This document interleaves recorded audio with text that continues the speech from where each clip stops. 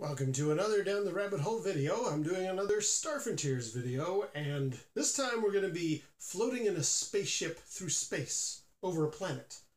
The reason why is I want to talk about something that I learned from Star Frontiers, and it's very scientific. So I'm going to get a little science-y here. I hope that's okay.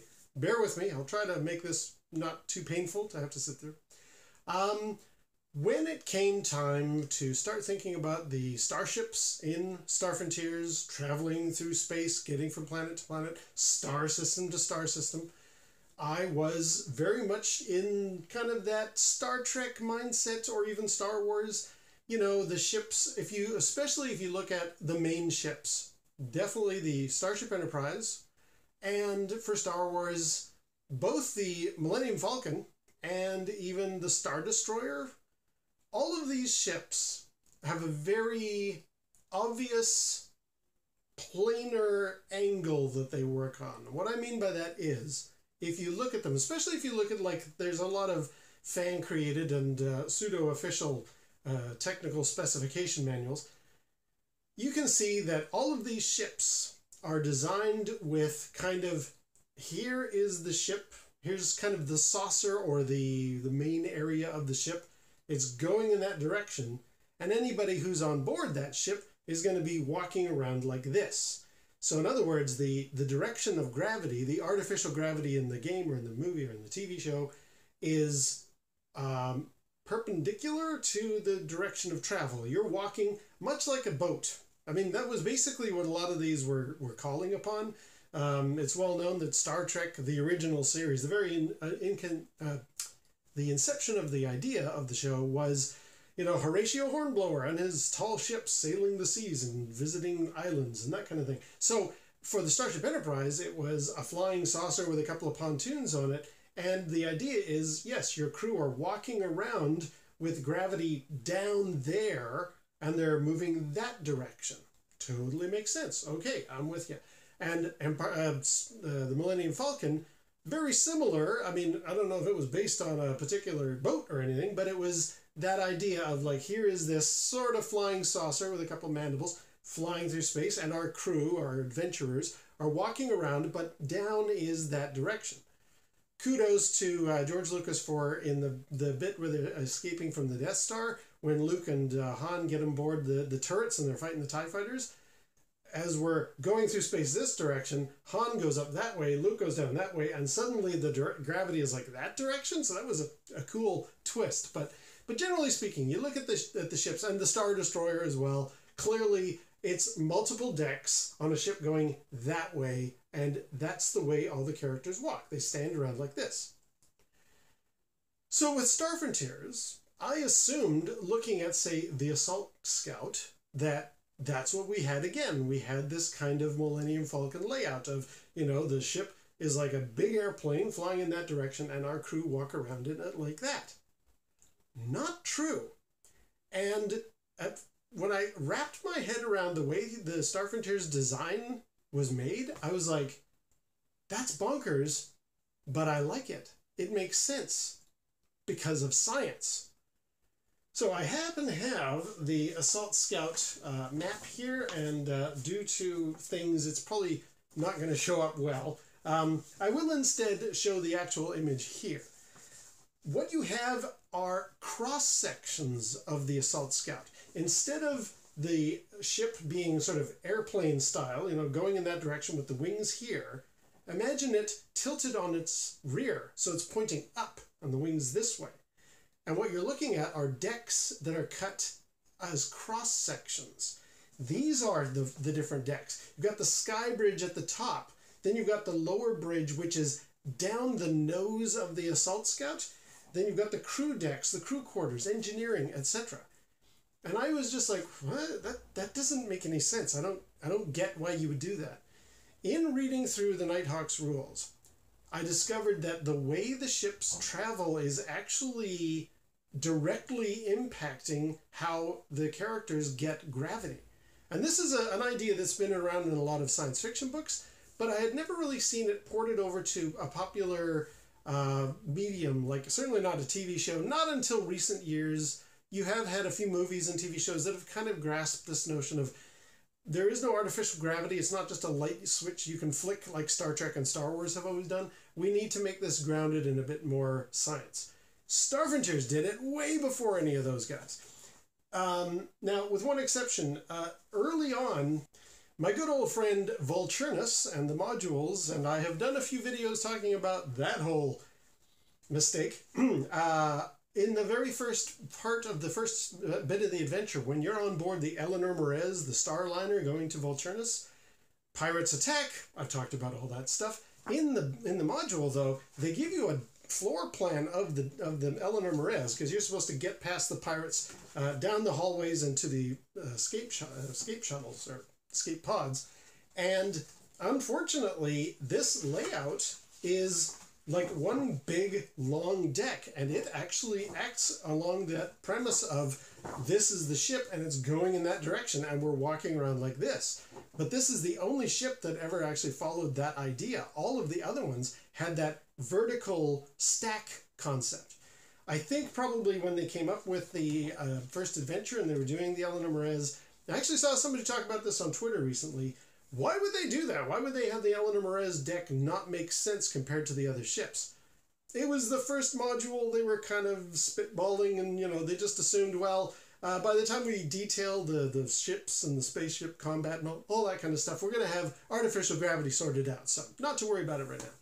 So unfortunately, that ship kind of breaks the rule. But there are other deck plans that are even more specific and more detailed. For example, I happen to have some of the Starfighters figures. I've done a video about that already, among which are spaceships that you can, a little box set of like Sathar warships and UPF cruisers and destroyers. There's also a freighter. Now, I'm going to try and do my best to hold it up to the camera. I don't know if you can make that out very well. It's a very neat little ship. And with this thing, with this ship design, you would think, okay, again, we're flying in that direction and our crew is standing that way. No, they're not. It's actually flying that direction and our crew is standing that way. And I happen to have, and again, this won't come out very well, but in the Nighthawk's rule set, you've got this map, and inside are deck plans, which I will show with more detail here. You actually see that what we have is, there's the freighter, and it's actually got the 5 decks detailed as like cross sections, almost looking like the way you would slice an onion. And we're going from the very top or front of the ship downward, kind of like you're going from here and you're slicing cross sections. Why? Because that's the way the crew maintains their gravity. A better way to demonstrate all this, instead of all these pictures, because it's a little hard to grasp, let's go with a spaceship. Now, of course, I'm borrowing this from Star Wars, but there's a reason for it, which I will get to in a second. Pretend this is not a Y-Wing. I've done a video about this, actually. But no, pretend this is not a Y-Wing. Pretend this is a Starfighters spaceship. And for scale, I've actually got out a little Yazarian. Again, I don't know if you'll make him out very clearly in the footage there.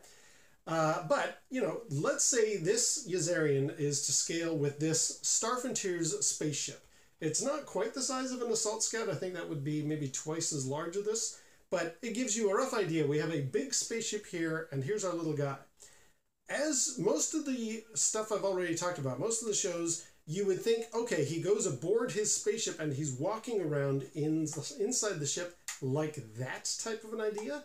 But no, he's actually going aboard the ship like this, and he's walking around and he's climbing elevators or ladders and going around inside the spaceship like that. So why would you have this kind of a design? This looks bonkers and silly, doesn't it? Well, think about it, and this is where the science part comes in. If you were on board, let's actually pull up the landing gear. Let's say you're on board the Y-Wing, but we'll call it an assault, not an assault scout, we'll call it a, what would we call it? We'll call it an invader. So let's say you're aboard this invader and you're flying through space. Now, if you are actually seated like a regular Y-Wing, if you're sitting in this direction, here's your little Yazarian, and he's got this kind of planar angle. As you hit the accelerator, you're like being in a car, you're getting pushed back in your chair, and that's a lot of G-forces, especially with the speed that these things are going in. I talked about with actually doing the spaceship combat rules. With one acceleration factor of a typical spaceship in Star Frontiers, you're pulling 5 Gs? No, 3 Gs. So that's a really strong amount of thrust that you're getting. And the designers of the rulebook thought, well, why don't we embrace what a lot of science fiction shows have? And that is, instead of the ship being sort of flying along like that, you hit the accelerator and then I guess you drift or you coast through space, or you've always got the engines lit. So why not actually just keep with the acceleration, constantly going faster and faster and faster? Keep that 3 Gs of force going. And instead, if you invert it so that it's actually this, because there's no up or down in space, if you're actually going in this direction that fast, you're actually getting 3 Gs pushing you down. So let's have the decks of the ship this direction. Now you've got, as the ship is going up, you've got 3 Gs, or if you've got a grav dig absorber, which I described when I talked about this stuff, you can actually have a very comfortable 1 G of force. And now you're walking around inside your ship and it's flying through space, and you would go down the ladder, go to the next deck, you know, maybe you're down here in engineering and talking with your crew or whatever, as your ship is continuing to accelerate. So, okay, that's a little bit strange. That means that this thing is constantly going at on an increasing rate of speed, faster and faster and faster. How do you then slow down? Like, what happens when you get to your destination?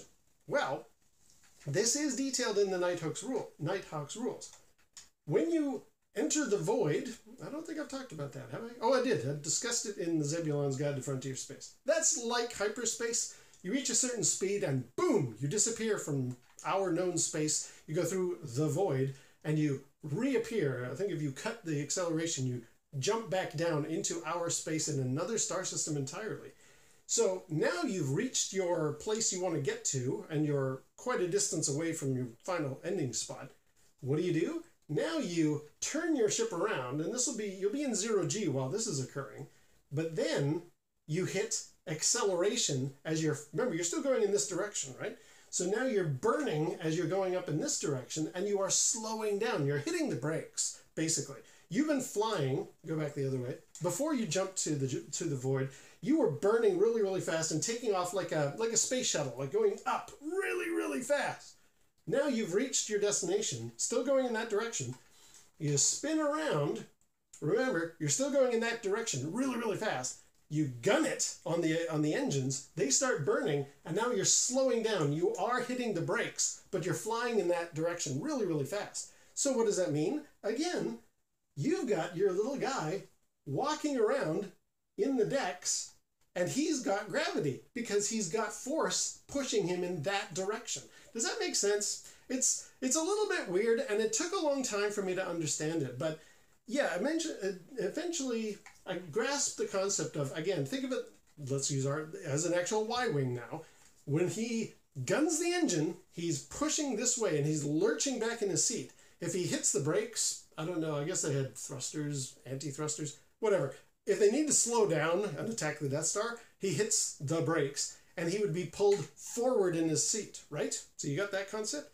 Just take that and now apply it to flying through space. You're constantly hitting the accelerator. Your engines are constantly burning that way. You're going faster and faster and faster and faster this way now. So why not have your deck with your little characters walking around perpendicular to your direction? Perpendicular? I think so. Yeah. So you're going in that direction, but your decks are in that direction. So you can walk around, you can climb up a ladder, you can check out what's happening and talk with the navigator. And then, oh, we're almost there. Let's all strap ourselves in. We've entered the void. We disappear from known space. Now we cut the engines. We're back into another part of the frontier. We stop accelerating. We slowly rotate the ship around. And then we hit the brakes. Remember, we're still going in this direction really, really fast. But now, as we hit the brakes, we can take off our seatbelt and we can start walking around on the ship. Why? Because we've got gravity. We've got centrifugal force pushing us down as we walk around and do that stuff. So I don't know if that really clearly explains it, but I was fascinated when I saw these weird cutouts, these deck plans for these ships and Star Frontiers. I was like, why is it like a vertical slice in the ship? Like, why aren't they like the Millennium Falcon or the Starship Enterprise? What's going on? And then I realized, oh yeah, they're using that.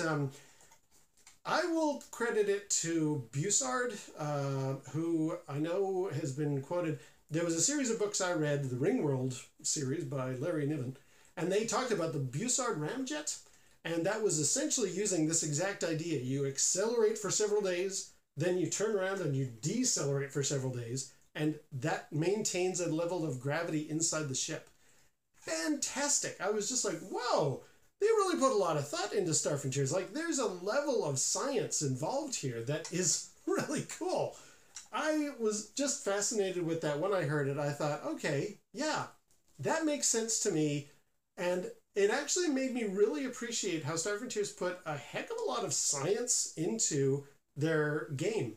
Or TSR put a lot of science into the Star Frontiers title. I did sort of talk about that briefly when I was discussing all the different aliens, both mine and the ones that came stock in both Alpha Dawn and also in Zebulon's Guide to Frontier Space.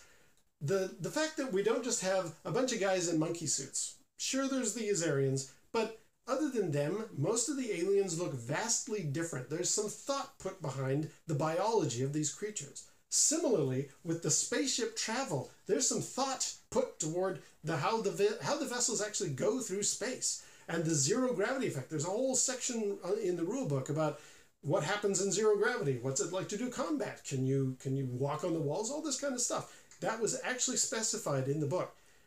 I'm sure other books or other games have done it. I dabbled once with Traveler, and I think maybe they addressed this. But I really like the fact that Star Frontiers took a much more nuts and bolts, sort of grounded in real provable science approach to a lot of these things. Very impressive, because you'd never really think of doing that, I don't think, today. Anybody who plays modern day role-playing games, any of the space ones, is it all artificial gravity, just flick a switch and we're all walking around like a normal kind of what we all assume from watching various pop culture references in science fiction? Is that how it's done? I don't care, because I really like the way they did it. I like how the Star Frontiers handled it. It was a little while for me to wrap my head around it, but I'm very, very pleased, because it really makes a lot of sense. Anyway, we'll be doing more Star Frontiers videos, but I wanted to throw that one out there. Until next time, we'll see you down the rabbit hole.